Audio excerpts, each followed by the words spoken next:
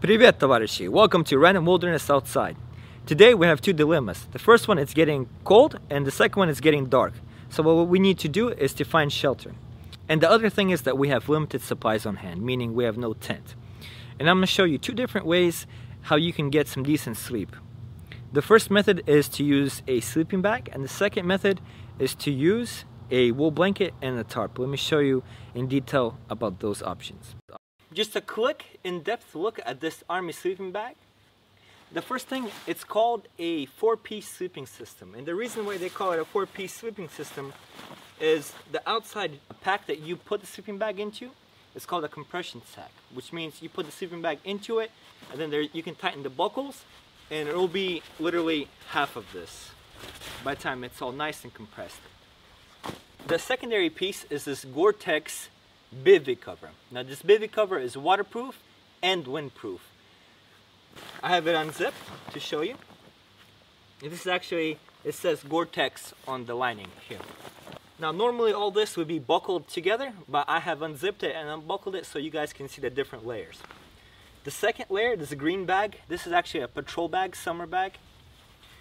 And this black bag is the intermediate cold weather bag. So what's really nice about this system is the fact that it's modular. You can upgrade it or downgrade it to whatever requirements you need. So, if you need a really cold winter bag and you're going to be frozen, you have all the components and you're going to be fine. Because this bag, all combined, will go to -10 Fahrenheit. Or if you need it for summertime, you can take the black bag out of it and just have, the green bag and the bivy cover. Or if it's really tropical, you can actually just have just the bivy cover, nothing else. Now this particular sleeping bag I purchased for $60, but you can buy a newer one or even a more beat up one, for less or more, just depending on cost and where it is.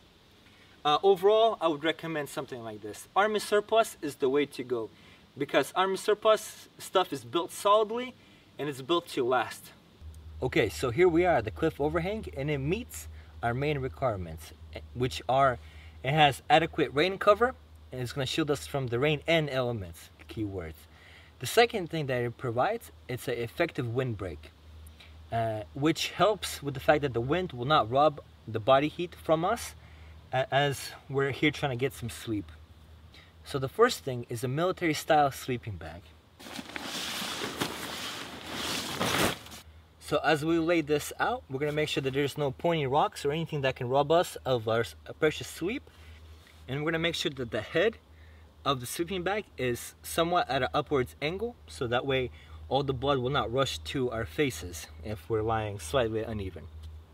With all that being said, I also understand that some people are on a budget. So just in case you don't have a fancy sleeping bag, you can always use a tarp. Like this. This is actually a space blanket. And so let's say you don't have a fancy sleeping bag or a sleeping bag at all. What do? No worries. All you actually really need is a wool blanket and a tarp. This is what a typical Army surplus wool blanket looks like. They come in various sizes, but they're really inexpensive and they get the job done. And this is what a wool blanket and a tarp combination looks like. Very simple, very effective. Lightweight and doesn't take up that much space on your pack. You can actually pack the tarp on the outside of your pack, so it doesn't even take the internal volume of your pack up. So basically what I'm trying to tell you guys is you don't need to be fancy to survive in the wilderness. Of course, having a bigger budget always helps, but you can either go basic such as a tarp and a wool blanket, or you can upgrade to an Army surplus bag, or you can have a top of the line state-of-the-art sleeping bag, that's, Arctic conditions approved, whatever. Depends on what you have. If you have the correct mindset that you want to survive outside, you can take any kind of equipment, any kind of supplies such as this, and you can go out there and you can survive.